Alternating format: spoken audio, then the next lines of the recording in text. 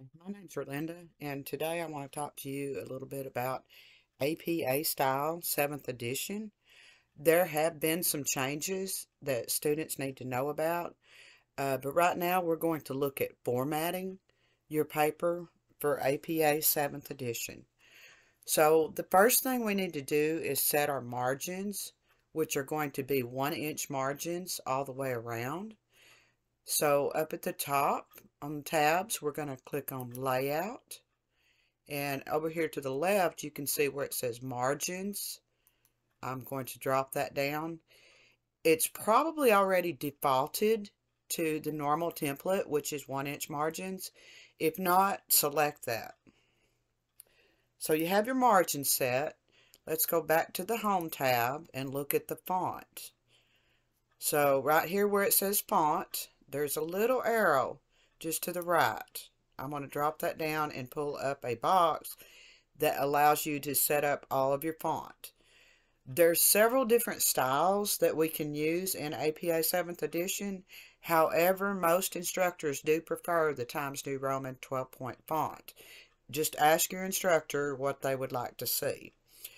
Assuming it's going to be Times New Roman, you would select that, regular, and 12-point.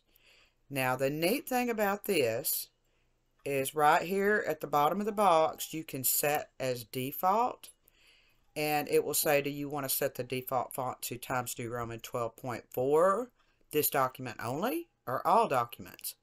I'm going to select all documents so that I don't have to do this again. And then I'm going to click OK. So you can see up here we have our font set correctly. So let's look at line spacing. In APA style, the formatting is double spaced lines. So right here where it says paragraph, I'm going to click this little arrow and pull up a box where I can set my line spacing. So under spacing, line spacing, you can select. I'm going to pick double, and I'm going to make sure that both of these boxes say 0 so that I don't have any extra space between my paragraphs. And I'm going to set that as default, all documents, so I don't have to do this again. Okay, so now our line spacing is set. The next thing we need to do is set up our pagination. And pagination in APA is a little bit different than MLA, because in MLA you would put your last name and the page number, but in APA we just need to put our page number. In APA 7, students no longer have to use a running head. They only use it in professional papers, but be sure to ask your instructor what they prefer. I'm just going to double click up here, and I'm going to find the Insert tab, and to the right where it says Page Number, I'm going to drop that down.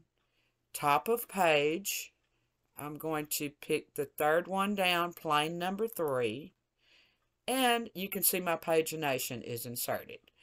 Now, something you need to remember, if you did not set your font to default, then you've gone back to your default font here. So you'll need to highlight that and make sure it's Times New Roman 12-point font, because all of the font in a paper needs to be consistent. So I'm just going to double click there. And now we're going to look at setting up our title page. So I'm going to hit the enter button, several times till I'm about midway down. There is no set point at which to start. It's usually about midway, maybe a little bit above. So I'm going to type a title for my paper.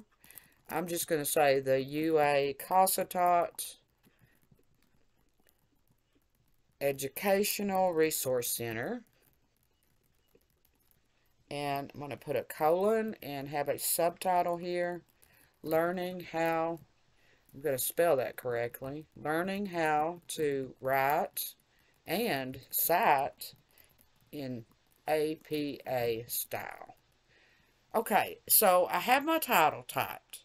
Now for APA 7th edition, what I'll need to do is make this boldface font. So I'm going to select bold, and I'm going to go right up here where you have the right align, center.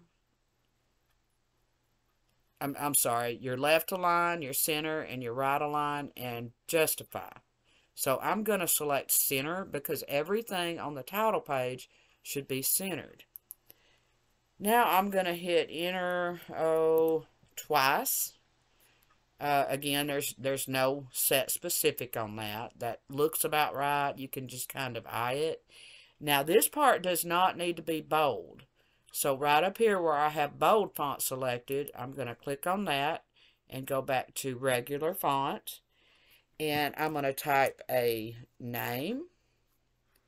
We're just going to say Jane Doe. This is for comp, so I'll say Department of English. And then the college name, UA Cossatot. And then the course ID for comp. And I'm going to type Composition 1. Then I need my professor's name. So I'm just going to make up a name here, Dr. Simon. And then I'm going to put a date, actually the due date for the assignment. And we're just going to say January 1st, 2022. And right there you have it. That is your title page in APA. The next thing you'll do is just enter to the next page, which I'll do real quick. And you can see your pagination is already there, so you don't have to do anything. And you can start typing